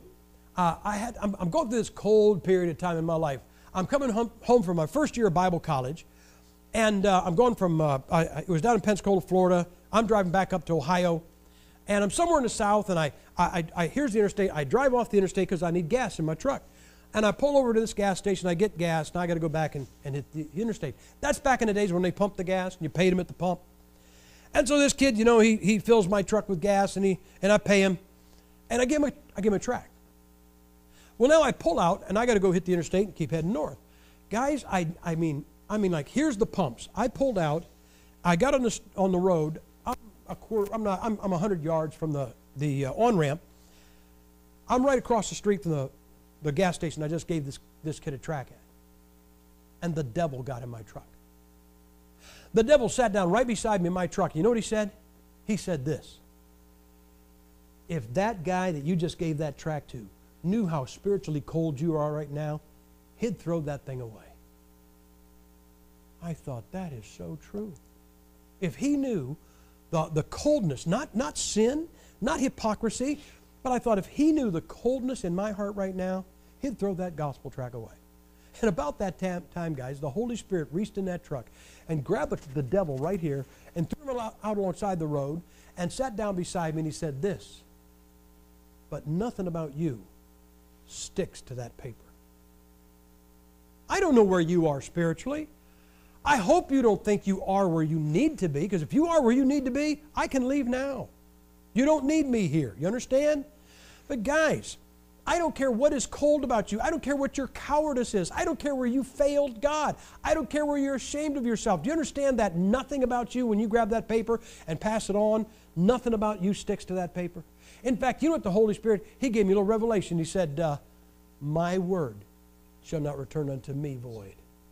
You know what I realized right then and there? I can't influence these. I don't, look, me passing it, if I'm right with God, doesn't make it more the Word of God, and if I'm cold, doesn't make it any less. The tract does the job, but it only does the job if I pass it. I had a great revelation, guys. Guys, increase your aggressive Christianity by passing tracts. Increase your aggressive Christianity by bringing somebody to church. If by chance you're here right now and you wouldn't know exactly what to do, if somebody said, show me how to be saved, if that would stump you, bring them here. You know, I got a feeling if you brought somebody here and they were lost and at the end of the service they said, I want to know how to be saved, I'll bet you somebody could show them how. If it's a guy, some man would take them. If it's a girl, some woman would take them. And before they leave this room, somebody would find out how to get to heaven. Isn't that right? Do you know how I got saved? I did not get saved reading a gospel tract. I did not get saved because somebody knocked on my door and led me to Christ at the door. I got saved because a Christian who could not have led me to Christ invited me to church. And I came to a church like this. When they gave the invitation, I came forward, I got down on my knees, and I trusted Jesus Christ as my personal Savior because somebody brought a visitor to church. Guys, now I'm going to tell you how to bring people to church, and when I do this, this will guarantee all your friends will never get saved Because you'll never invite them. Because you're Baptist. Here's how you do it. Tell your lost friend this. Come to church with me Sunday, and if you'll come Sunday, after church we'll go out to eat and I'll buy. If it's going to mean you parting with some of your money, you'd rather let the world go to hell, guys. But I'm telling you, bring somebody to church. So as far as your aggressive Christianity, pass gospel tracts, bring people to church, win somebody to the Lord. Oh, wait a minute, preacher. You said if I'm not good at talking to people. Yes, I did. But come on, guys. Look, are you going to heaven? Okay. When you get there, don't you want somebody, don't you want at least one person to walk up and hug your neck and say, thanks for winning me to Christ? I want somebody there. Yeah, I'm going to find out, I brought somebody to church and they got saved, or I invited them, told them how to get there, or I dropped a tract somewhere and they picked it up and got saved. Okay, that's all good. But guys, I want somebody there because of my direct action, because I hunted them down, I dealt with them, I led them to Christ. I want somebody there who's going to hug my neck and say, thanks, I'm here because of you. I understand they're there because of Jesus Christ, but you understand what I'm saying when I say that. Let me tell you about New York. I pastored in upstate New York. Now, upstate New York, whenever somebody says New York, you see the city. You see, Manhattan, and you see the Empire State Building, and you see all the drugs and taxis, and no. That's not upstate. Upstate is the 5 Finger Lakes, used to be called the Fingers of God. I was up in the Finger Lakes. That is very rural. It's like this right here. In fact, let me tell you how rural it was. I'm from Ohio, and even Ohio wasn't this rural. Where I pastored my church, doctors had their offices in their house. It was a room, an unused bedroom in their house. Guys, Ohio was beyond that for years before I got to New York. And so where I was at, we had trees that God planted, not man. We didn't have to go to Central Park to see them, okay? So it was very rural, very beautiful. But there is one thing about New Yorkers. They all got the same attitude. They're all sarcastic and caustic, and they just tend to be that way. I don't know what it is. There's just something about them. Big city, little country. They all have this, you ask somebody what time it is, what do you care? This is how they are. I was talking to a guy from Tennessee, truck driver. Good old boy. We called him Mr. Low Blood Pressure. His blood pressure was like 1/4. And he told me the first time he went up to New York City, he had to go up to New York City and pick up a load. He didn't know the ropes. Here's all these trucks, nose to tail, nose to tail, nose to tail. And they're waiting to get up to the docks. He said, I just drove past them. And he said, I thought, look at them fellas just sitting there. And he said, I pulled up. He said, I backed up to the dock. And he said, this fella came out. And he said, he got right here. And he said, his face was red and his vein was sticking out. And he has got his fist like this. And he's screaming at me and he's cussing me. And he said, I knew he was going to hit me, so I decked him. I said, I love it. Wish I could have been there. Anyway, he drops this guy like a bad habit. And this guy goes and gets his boss, and this dock foreman says, hey, he said, these guys from down south, you don't talk to them like talk to New Yorkers. He wasn't going to punch the guy. That's just how 2 New Yorkers talk. Well, I pastored in this little town, and we needed a vacuum cleaner for our church. I go in this little local sweeper shop, and there's a guy there running this shop, lost guy by the name of Bob Borging. Bob Borging was a typical New Yorker, just as sarcastic as the day is long. But when he found out I was a preacher, he went into afterburner. He really got on my case. You guys may not know this, but I can be sarcastic. I'm up to the challenge. And I'm telling you, here we are standing in this little sweeper sales room, and we're like 2 little terrier dogs. And we're just going at each other. You go, oh, you guys were fighting? No, I'm just up to the challenge. So I buy the sweeper. I would come back. Every now and then I'd come back. I didn't need bags or belts or anything. Things running just fine. I would walk in, because Bob had some real strange things he believed. And I would walk in, and as soon as I walk in the door, he'd see it was me, go, what do you want today, preacher? And I go, nothing, Bob, I don't need anything. I said, I just want to come by and see what new stupid thing you believe. You say you didn't. I sure did, because he believed some stupid things that were totally untapped. And so, within 5 minutes, we're going at it again. I'd leave, a couple more days later, hey, Bob, what new dumb thing do you believe? Say, what happened? I won. Bob Borzing got saved. I led Bob Borzing to the Lord. When Bob got saved, he and his wife were divorced. They got back together, got remarried. And he had a teenage son and a teenage daughter. And after we left there, he actually lived 50 miles away in another town, found a King James, Bible-believing, independent Baptist church in his town, got baptized, got in church, and he just came over to Auburn, where I pastored, to run his business, but he had him at church.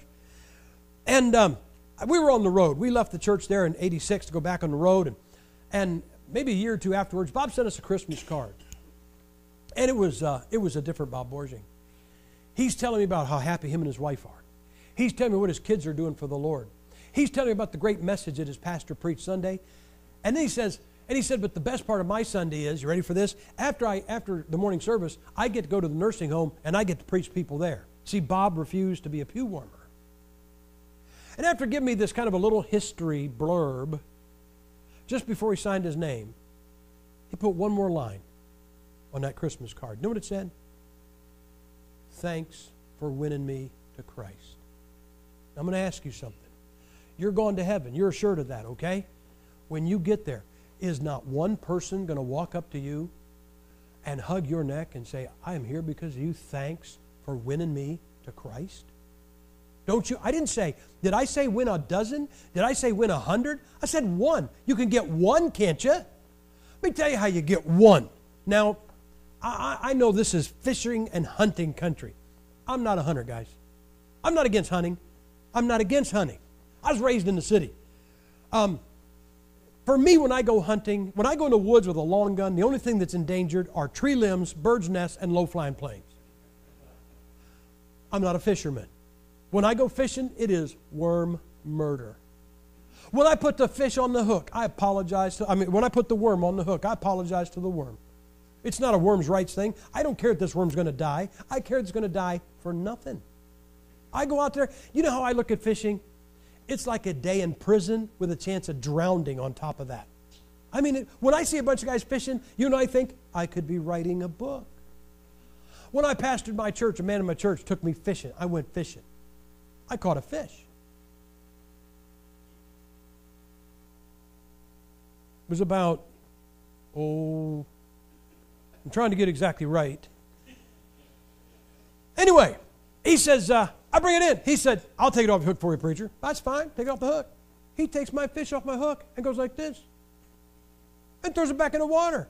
No, I am not into catch. If I catch it and I release it, I'm going to release it into a frying pan. And I know he's not into catch and release. I said, what'd you just do? He goes, too small to keep. I said, hey, big enough to bite, big enough to keep. Simple philosophy. If it's stupid enough to bite this stupid worm, it's big enough to... Nope. So I catch about a half a dozen of these things, and he's pitching every one of them back. And this is not sitting well. Finally, I catch one like this. I said, that's bigger. He takes off the hook. I said, what are you doing? He goes, I said, wasn't that big enough to keep? He said, well, yeah, if we had some to go with it, it'd be worth keeping. We had some to keep. I threw him in the lake. But I think I got my fishing problem solved. I really do. I think next time I go fishing, I'm going to light the bait before I throw it in the water. But I say this. I'm not a hunter. I'm not a fisher. But look, if I'm out fishing and some fish leaps into my boat, do you know what I'm not going to do? I'm not going to pick this up and go, oh, little fishy, you got caught in my boat. Here, go home. Oh, no. Oh, no. You know what I'm going to say? John Calvin got you, buddy.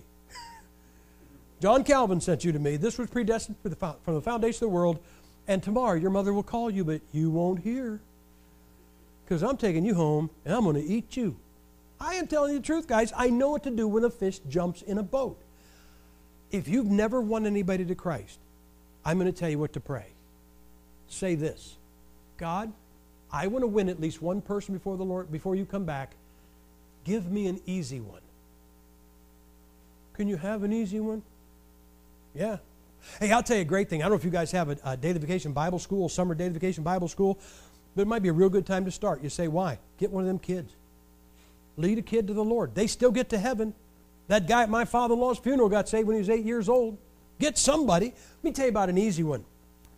My wife and I were doing some door knocking, and here's this guy. Now, You know, here's why some of you are afraid to go door knocking and visiting. Well, somebody's going to ask me how did Noah get the animals on the ark, and where did Cain get his wife?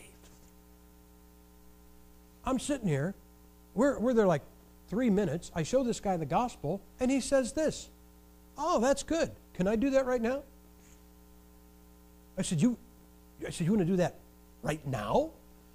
He said, yeah, can I do that right now? I said, well, yeah. He goes, I said, you want to do that right here? Yeah, can I do that right here? Well, yeah, I mean, you can. I want to say, where'd Cain get his wife, Smarty? In 15 minutes, this guy's kneeling at his couch, and he trusted Christ. You say, what was he? An easy one. Why don't you ask God for an easy one? Because an easy one will still walk up to you and hug your neck in heaven. Say, thanks. Thanks for praying. Thanks for winning me to Christ. Guys, as far as your aggressive Christianity, pass gospel tracts, bring visitors, and win souls. The third thing, and I'm done. You need to strengthen your freedom of worship. You need to strengthen your aggressive Christianity. You need to strengthen your tie to this book. Oh, I don't think you can believe your Bible any more than you believe it. You already believe the King James Bible is the Word of God. I know that. You've achieved that. But let me ask you a question. What good is believing that book if you don't read it? It's totally useless. You probably have heard this. I heard this story around the country. The only thing that ever changes is sometimes it's a man, sometimes it's a woman. It's not the same story. This story repeats itself over and over and over again. You got this old man, old woman, pushing a stolen grocery cart, picking up tin cans and whatever, lives in a house with 14 cats, and one cold winter, nobody sees them for about 2 weeks, and they kick in the door and find out they froze to death because they couldn't pay for their electric bill or the gas bill. Everybody goes, oh, that's so sad. They didn't have enough money to pay their utilities. Now the county comes in to clean up this house. Usually it's under the bed. They pull out a box, and there's $1 million. You go, what a fool. They had $1 million. Yeah, they had $1 million in a box under their bed, but they never opened it up and partook of their wealth. They lived like a pauper and died like one, right? You say, yeah, they're a fool. I think they're a genius. I think they're a genius compared to you. If you shoot your mouth off about believing the King James Bible is the Word of God and never open it up and read it, you never open it up and partake of the wealth that God gave you. Guys, if you're not reading that book, start reading the book. You say, well, preacher, I am reading the Bible. Look, I think you ought to read every word, every single word. You mean the names. I mean the names. Yeah, I mean the names. I got a preacher, you know, he'd read Chronicles like this. And Butch begat Butch, and Butch begat Butch, and Butch begat Butch. I think that's funny. That's not what it says.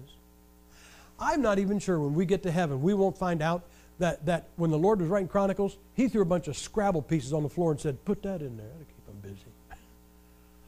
When I read Chronicles, here's what I do. I'm trying to serve the Lord, and while I'm trying to serve the Lord, I think I break his heart. I mean, if I can hurt him inadvertently, I think he deserves the laugh. So I say the names.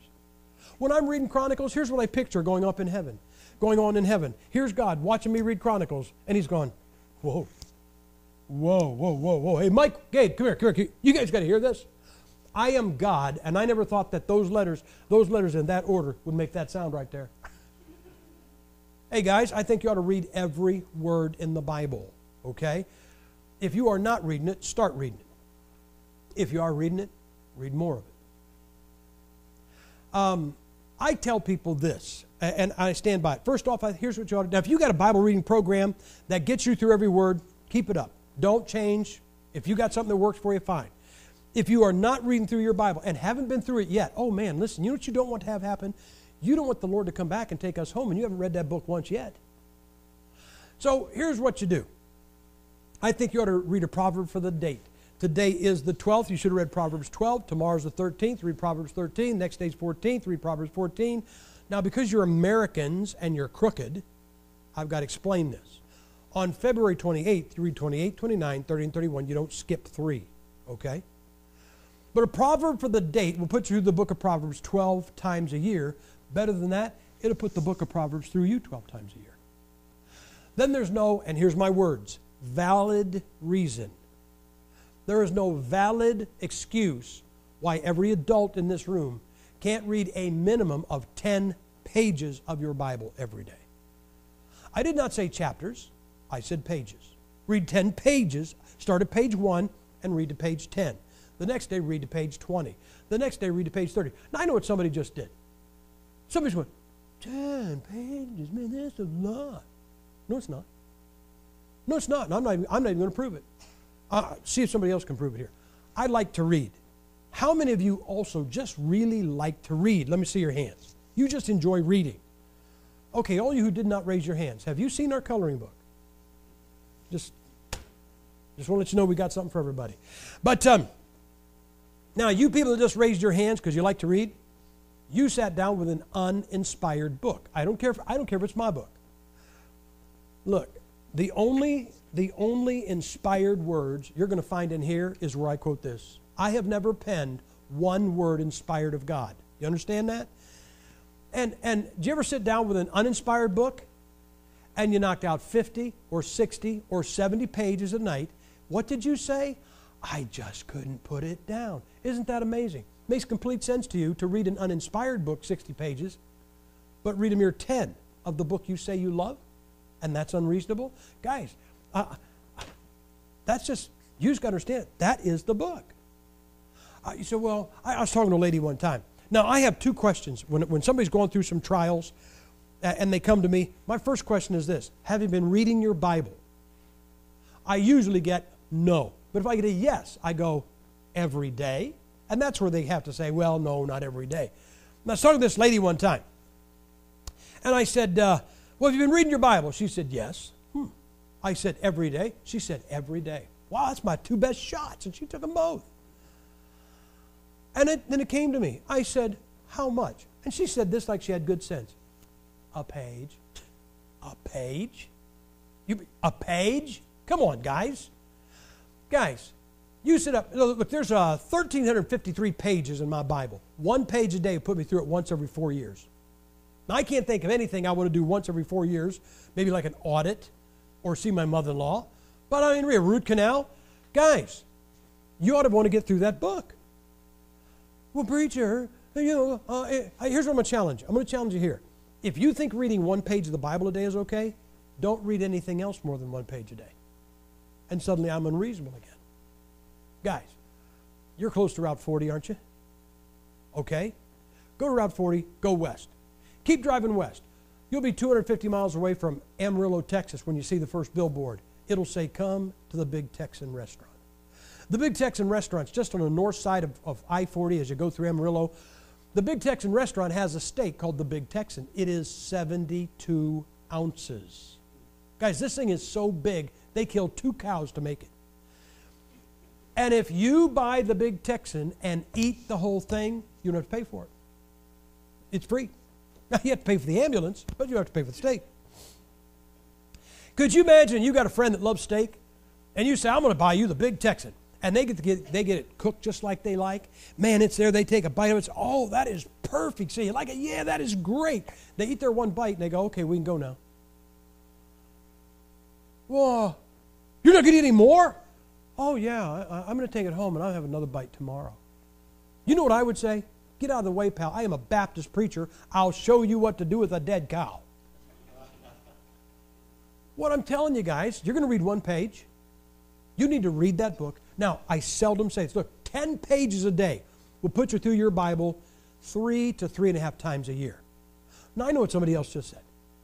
You mean when I get done reading it, I have to read it again? Yeah, you know that book you love? That book you claim came from God? That you'd rather watch TV than read? Then you'll read anything that's out there. You'll read the newspaper, you'll read uninspired books, but you won't read this book that you say you love. Guys, let me tell you something. You read that book, and when you're done, you read it again. As soon as you're done, you read it again. When you're finished, you read it again. Then you read it again. Say, when can I quit reading it? You can quit reading it when you die or you hear a real loud trumpet. And there's no other two excuses for that. You just keep reading that book. You say, why should I keep reading the Bible over and over? You want to know why? Because I like to kiss my wife. Yeah, that's the reason. You read your Bible over and over because I like to kiss my wife. I told you, Kathy and I have been married almost 43 years. I do not know how many times I've kissed my wife in 43 years, but not enough. I haven't kissed her yet, and I went, Okay, that is enough of that. Handshake from here on out. Well, come on, what do you love to do? Come on, you're the hunter? You like hunting? Oh, I love to go hunting. Yeah, well, I love hunting. Really? How many times did you go last year? Oh, man, I went like once. Well, I don't want to overdo a good thing. I love to fish. Really? Yeah, I got a boat, I got a truck, I got the motor, I got the trolley motor. I got $1,500 worth of fishing stuff. Really? How many times did you go fishing last year? Oh, I went once. Wouldn't want to overdo a good thing. I don't want to be so heavenly minded I'm of an earthly good. Guys, if there's something you love to do, when you get done doing it, you know what? You will do it again. I thought you loved that book. You read it, and you read it, and you read it. 10 pages a day. Now, I seldom say this, but I'm going to say it for your benefit. If you can't read 10 pages, read 3 a day. When you get done with 3, read 4 a day. When you get done you get through it the next time, read 5 a day. When you get done, add 1. Add 1. Work up to 10. Guys, 10 is not unreasonable. I left my church in 1986 to go back on the road. I call my minister a friend of churches. Guys, let me tell you, you know what the verse is that describes me better than any other verse? Jeremiah chapter 17, verse 9, the heart is deceitful above all things and desperately wicked. Who can know it? That's the guy that's preaching to you. I am not wicked. I am desperately wicked. And I'm preaching. And I'm not going to get a new heart until I die or the Lord comes back. Right? So what do? Well, the only hope I've got is to suppress the wickedness that is natural in me. So I tell you to read 10. I don't read 10 pages of my Bible every day. I read 30. This gold marker, that's my proverb for the date. I read 20 pages of the Old Testament. That's this red ribbon. This blue one, I read 10 pages of the New. 30 pages a day, puts me through it every 45 days. It puts me through my Bible 8 times a year. I don't read 8 times a year to find new sermons or find something nobody else found. I read 8 times a year to suppress the wickedness of the most wicked individual that I have to deal with on a personal basis, me. You might be more wicked than me, but I'm out of here Thursday. And I'm not taking you with me. I'm taking me with me. And that's a mess.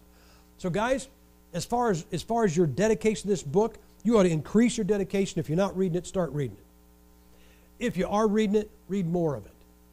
And then I just can't believe this. I cannot believe this. I can understand the lost world saying, don't read the Bible. You know, I've had preachers say that. I've had preachers say, oh, well, Gipp tells you, you read this much a day, just so you know, like you're obligated, just so you can put a check mark in your Bible how many times you read it. I don't count how many times I read my Bible. I tell them this. I said, so what do you count? Come on, what do you count? Grandkids? What do you count? A golf score? You're not hanging any dead animals around your house trying to count something, are you? You don't count how many tracks you pass. You don't count how many people you won to Christ. Guys, everybody counts something, don't they? But I don't tell you to read your Bible so you can count it. You know what I tell people? When you read your Bible, let me tell you how to read your Bible. Get out of your chair. Most people don't read standing up. Get out of your chair. And get out of your living room. And get out of your house. And get out of the time in which you live and enter what you're reading. You know, guys, if you would enter what you've read, it might mean something to you. You know what's wrong with us in our Bible reading? We read the miraculous and go to the next verse. We read of the Red Sea parting, and we just go to the next verse. Guys, you know what you need to do? Don't read about the Red Sea parting. You know what you need to do? Show up over those sand dunes the night before it happens with the Jewish dad and his 8-year-old son. There's the Red Sea. They can't get across it. They can't get around it. And here comes Pharaoh's army. Can you see this 8-year-old kid saying to his dad, Daddy, what are we going to do? What are we going to do now? And the dad says, what are you going to do, son? Now, don't sit there and go, well, I would just tell him God will probably part it and we'll cross on dry ground. You wouldn't say that. Because every time you've had a crisis, you got mad at God. You didn't look for a miracle. I can just see this Jewish father saying, we're going to die, son. We're going to die. Moses told us we're going to have a land flowing with milk and honey. And I thought I'm going to have my own farm for you and your brothers and sisters and your mom. But we're not getting away from them. We're not getting around that. I'm sorry, son. Could you imagine that hopelessness and the next day you wake up and the Red Sea's gone? I'll tell you what, brother, if you never shouted in your life, you'd shout that day, wouldn't you? Guys, you ought to enter what you're reading. Do you understand that Jesus Christ was God in the flesh? Do you understand he was don't get me wrong when I say this, small-time Galilean prophet? He was a country boy. He was up there in Galilee. Most of his ministry took place 70 miles away from Jerusalem. And he was 30 years old. You know what we call that? Kid. I talk to 35-year-olds I'll tell to Kathy, I'll say, that's a nice kid. She goes, you shouldn't call him a kid. I said, babe, my oldest son is 38 and he was a Marine and I call him a kid. Do you know what it was like for a 30-year-old kid to walk up to a bunch of Pharisees who were 60 years old and say, you bunch of hypocrites? Can you see this? Here's a widow. She's lost the only child that she has. Her son has died. That's a heartbreak, guys. That's a heartbreak. And you're watching this funeral procession. You're going, how sad. And all of a sudden, oh, here comes that Jesus kid. And those followers, oh, look, he's stopping the funeral. He'll interrupt the funeral just to get attention on himself.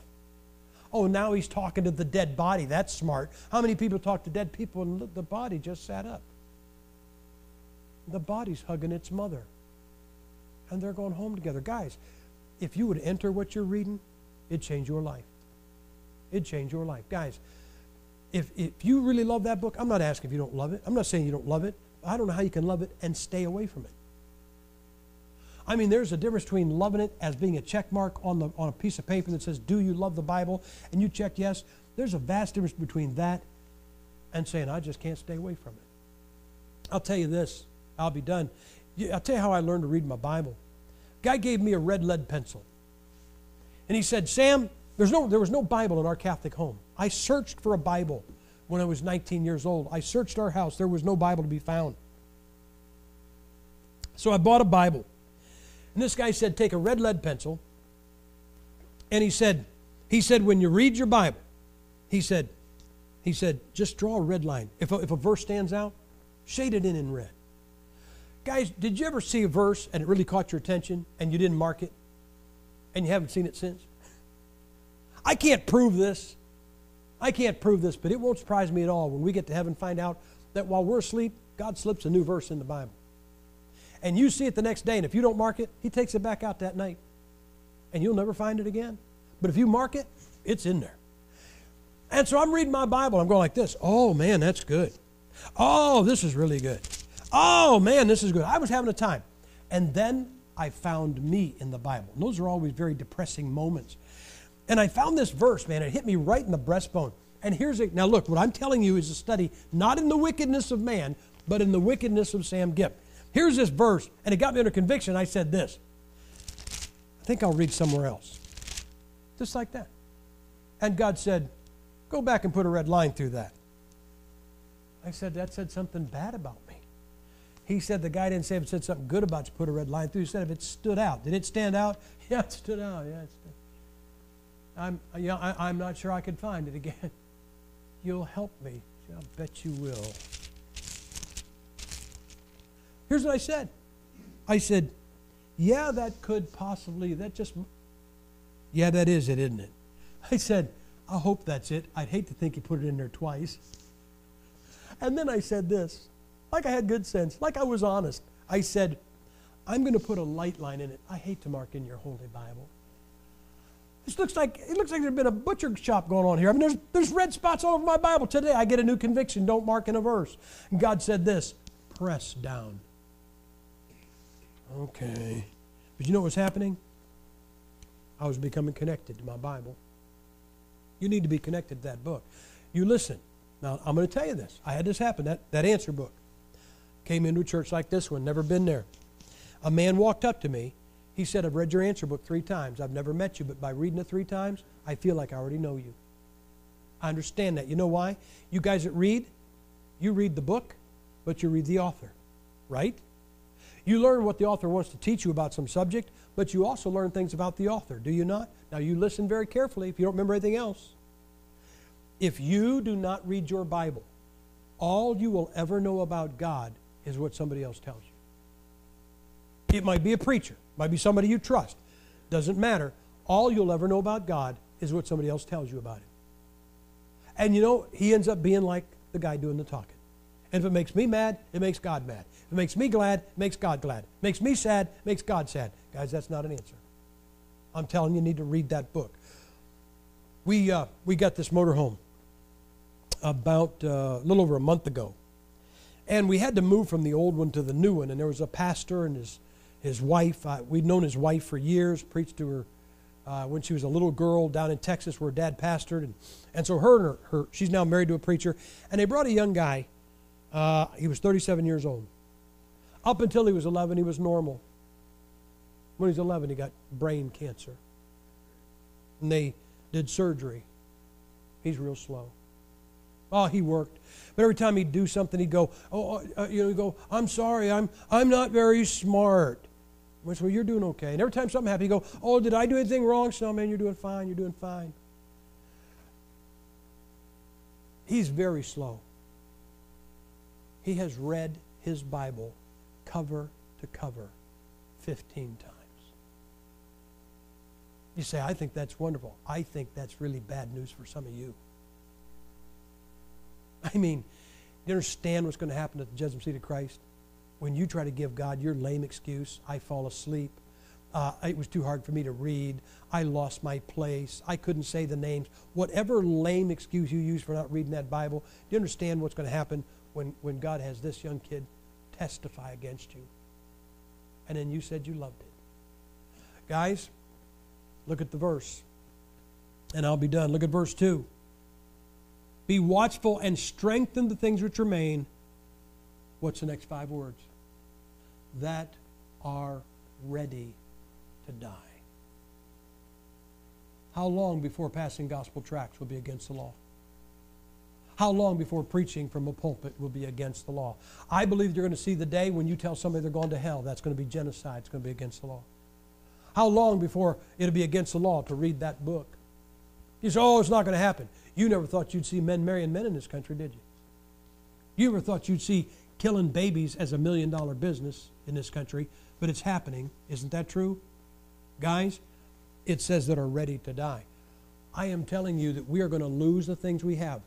Not if we hang on to them and maintain them. We're going to lose them if we don't strengthen, increase them. I'd like you to stand with your heads bowed. In just a moment, I'm going to have a word of prayer, and Brother Tom will come and give you the invitation. But with your heads bowed and your eyes closed,